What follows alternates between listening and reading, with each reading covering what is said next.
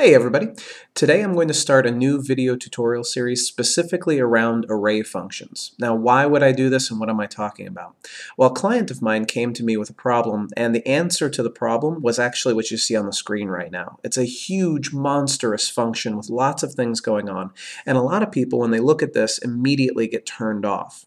But actually, with just a couple of simple skills, you can learn why I did what I did here and also figure out how to do one of your own for your own particular situations.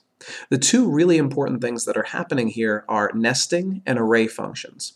As you can see, the if function is there, and is nested inside it, and is_error is nested inside that, and index is nested inside that, and match is nested inside that, and concatenation is nested inside that. There's a lot of different functions happening here.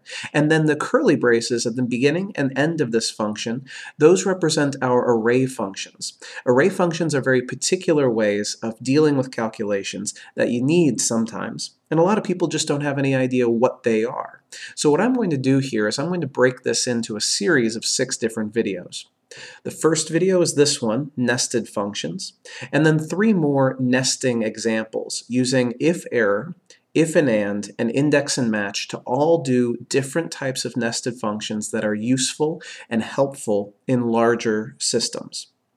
Once we're done with that, I'll tell you why you would use an array function, show you how to do it, and then the last video is going to be the big one. How do we use all of these different functions at the same time? Now once again, we're going to do nested functions here.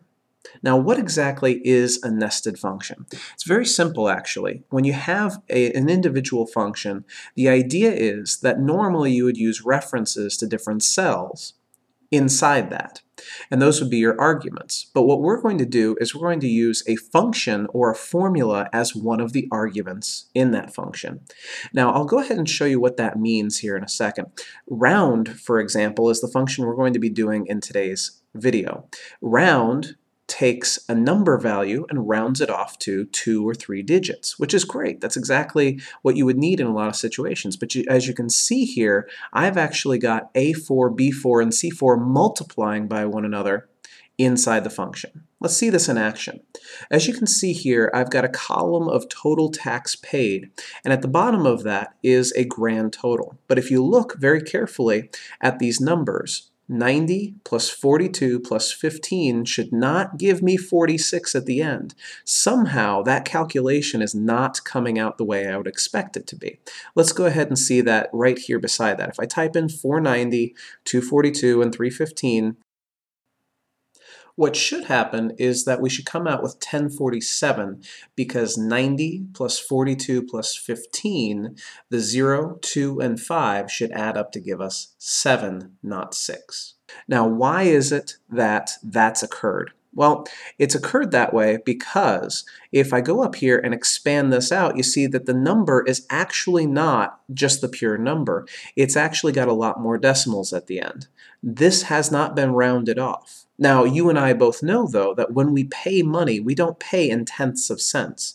So what we want to do is we want this to round off. Now, in order to do this, what we're going to do is we're going to take the normal multiplication that's happening inside these cells, and we're going to put it into something that rounds it off, and that's going to be our nested function. So what I'm going to do here is I'm going to expand this out so that you can see what's happening step by step. The function, the formula that we've already got right here is B4 times C4 times D4. Now what we're going to do is instead of just doing the multiplication, we're going to start off with the round function, and into the round function we're going to put in B4 times C4 times D4. So we are nesting the multiplication inside of the round function. And that, at the end, will give us the ability to round it off to 2 digits and get the real number instead of something that looks like that number. You know, if it says $4.90, the round function is actually going to be $4.90. It's not going to have any extra decimal points.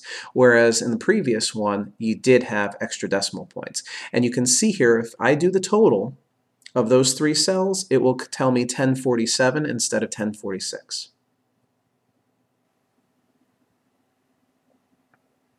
That's our first example of nested functions being useful.